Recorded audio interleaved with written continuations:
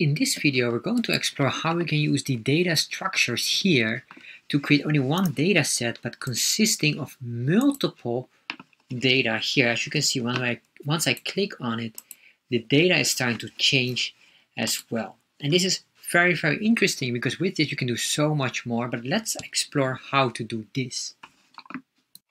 In this video, we're going to focus on bar charts with data structures in Chart.js.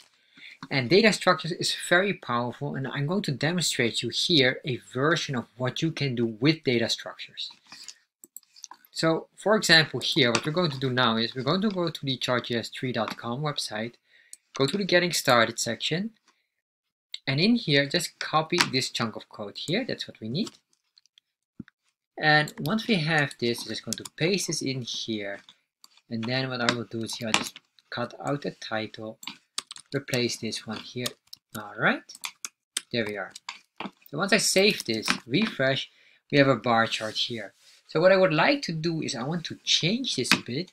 So what we're going to do is the following. We're going to change some of the bars here by adding some data structures. To understand data structures, you can go here to the Chartjs documentation.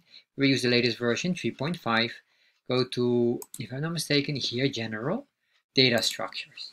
And then in here, we can build multiple data structures here. And what I will be doing is this one here. We're going to use the parsing part here specifically. And if I scroll down, this will probably be the one. We're going to put it specifically in the data set here. And the reason why we're going to do it in a data set is we're going to play around with this specific data set. All right. So what we're going to do here is we're going to put in comma, and then here I'm just going to paste in this part here. We have here the y-axis key, and this we will select later on something specific. All right. So what we're going to do here is basically to work with the data here. And data structures is very familiar if you ever created a bubble chart or a scatter chart. So basically it's like the x and the y values, but in this case we can change this to any kind of term we would like to use, and then make sure that Chartjs the parsing, and parsing basically means make something readable for something else. So in this case we want to parse or make it readable for the y-axis, where we assign the y-axis key. So basically this part here would understand where is the value that matches it. Because right now this here understands on the y-axis, it understands it needs to go up. But now what we want to do is the following. We're going to assume we have companies that we would like to track. So the labels here will be removed, and well, I guess maybe companies, it could be anything. Let's say from countries, we just say here X, and the X value here will start with basically indicating this here down. Since we remove the labels here, we need to assign something else here. And I'll just make it simple. I'm going to select companies from specific countries. Let's say India. And in here we have the following values. We have here the sales. And this is, for example, coffee. We can say here, coffee company sales, or coffee company values. Doesn't matter. So we have here sales. It could be 100, comma. Then we have maybe here another one. We have the cost that we would like to have. This could be 50, or let's say 40. Then we say here, final one is the profit. And this could be 60, and maybe, although we will not be using it, if we say here company, we could just select here one, let's say coffee today. I'm not sure this was the one, but I'm just trying my best. All right, so we have another one. Let's get another one. Let's put in here 5 values, and here we can say the Philippines. Saying we can make this maybe 20, and then we put here cost 20 more, and then this, well, maybe this should be 70, and then here 30. And here we could say another coffee item. We could say here coffee bean and tea leaf. And then we have here another one is USA, and here we have Starbucks. And this could be, well, they probably do some more sales, so we do this. I'm just making it up. As you can see, this doesn't make any sense, sorry. And next here would be Indonesia, And here we have another one, a big chain as well. What is that? I will just put this on 1000. So we have the numbers 0 and 600, and this would be, of course, J-Co Donuts. What else? So we have another one here. What do we have more here? Oh, Brazil is a nice one as well. And then here I saw a nice one that was interesting as well. Milkshakers. So they like more milkshake drinks. There we are. All right. So we have these here. Now I'll just make this 200. I make this 80, and I will make this 120. So we save this. So what we want to do basically now, we want to make sure that the y-axis understands that these are the numbers. That these numbers here will be changed based on if we select this, that, or that. So what we're going to do now, put in a button. So we say here button.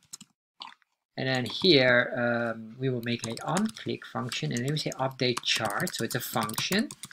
And this update chart will be, of course, the argument here is whatever we selected here.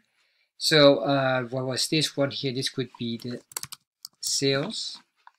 So we say here sales with small letters. The reason why small letters, we want to grab this one here. Then we're going to copy this. And doing this here, then we say here cost, and then we say here profit. And this will be cost and profit. So now you understand why we are calling this here the values or financials. All right. So what is happening now is that once we update this, we want to readjust this to any other value based on the button we selected. So here by default, I'm going to just copy this here, put in sales. And if I save this right now, you should see here now we get the sales here. We can see here the financials here, Indonesia. All right. It doesn't show here the company because we didn't pinpoint it. So in this case, we just ignore that. The most important one here is we have Indonesia. The sales was 1000. So let's see here. Is that correct? There we are. All right. So it grabs here the sales of 1000. So now what I want to do here. Let's make here the function, and we say here function update chart, and in update chart we will get here basically the y-axis. So we can say here the y-axis, which is our parameter, and this is specifically the ones here that we grab.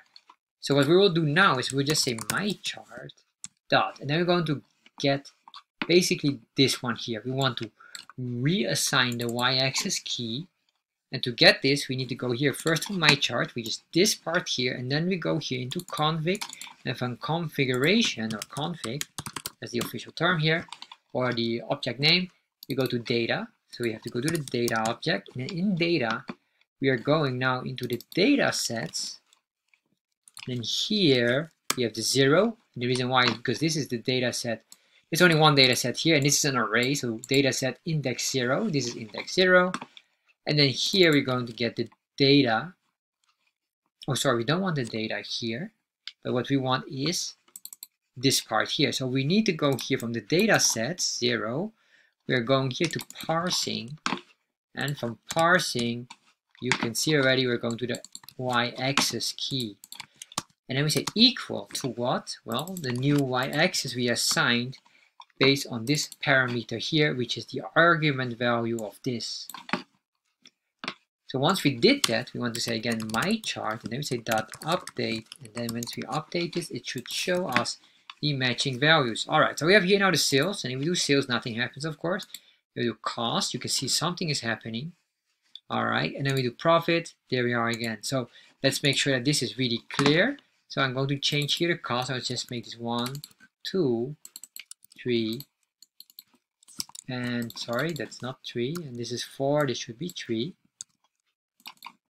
and this is 5. And then we say here, I'll just make this going downwards, 600, and here the profit would be 500, 400, and 300. So we have a clear distinction of the different values here.